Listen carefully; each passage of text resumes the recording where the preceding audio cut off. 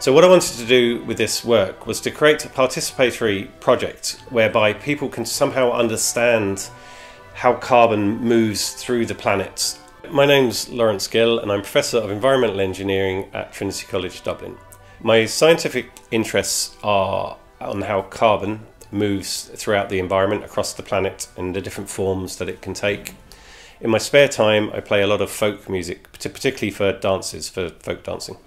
So the way carbon moves through different forms and states is quite complicated, but it's also very important for everybody to understand its implications in terms of climate change.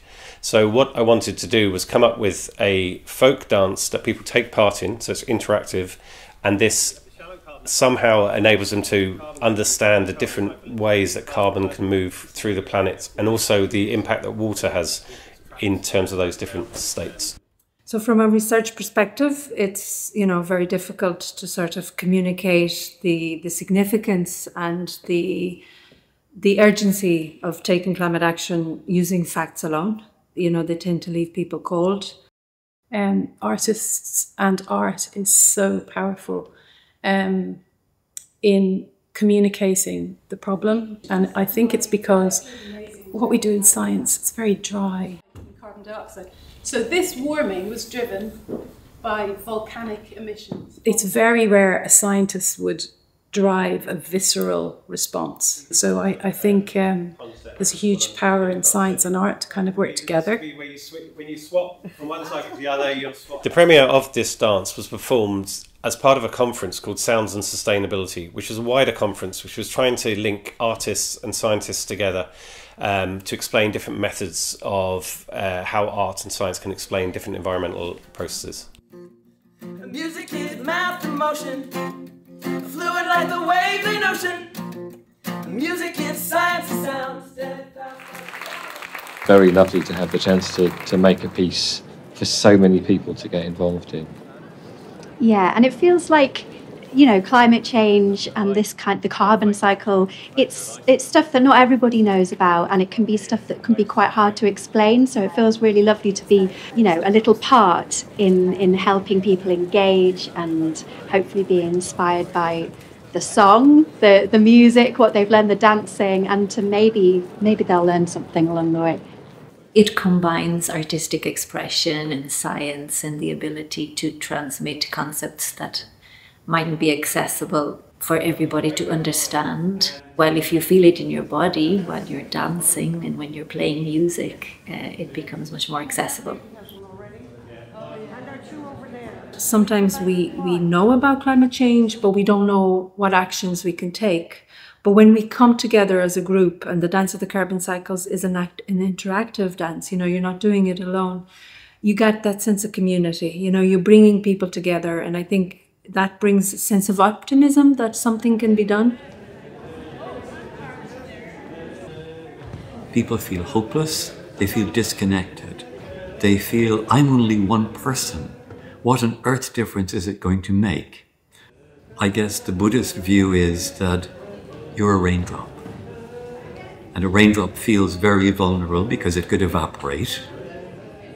No one raindrop has any idea whether it was the raindrop that nurtured the seed of the corn that fed the village, or it was just something that wet an ant, And it's not for you to know. I suppose I'm kind of scared of dance because I feel very awkward and not very in touch with movement and things. But I want to be part of it, and I think it'll communicate these really complex themes way better than any graph or any paper or any words, because there's going to be movement and there's going to be interaction. So there's going to be order and chaos. So, to explain the dance, I have this diagram which shows the three different dances representing the three different cycles on the one page. So, the slow or the deep carbon cycle is represented by dancers wearing black hats with black tassels. The dance they do is known as a hantadro, which is a Breton line dance, and as you can see, it progresses round quite slowly. In the middle of the dance, we have the shallow carbon cycle, which is the organics getting converted into carbon dioxide and carbon dioxide getting converted into organics. This is represented by green hats on the dancers and is danced as a bourrée, which is a French dance.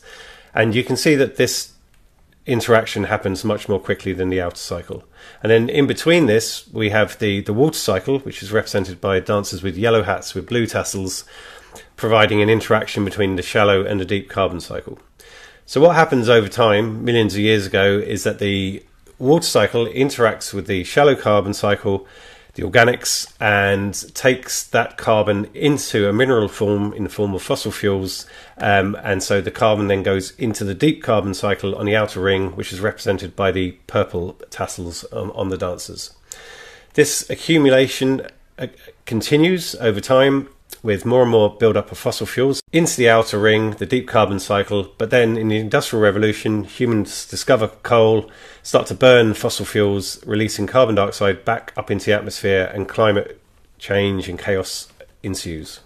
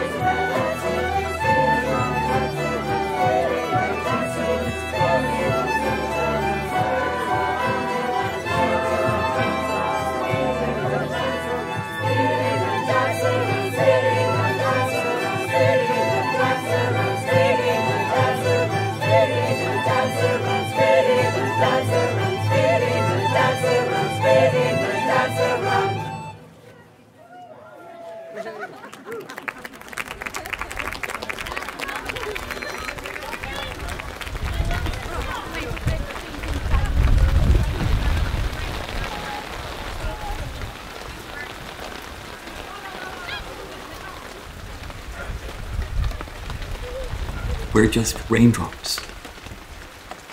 The raindrop doesn't have an intention. The raindrop has an effect. The raindrop doesn't congratulate itself. It doesn't have doubts about whether it'll do it or not. Raindrops drop. Just be a raindrop.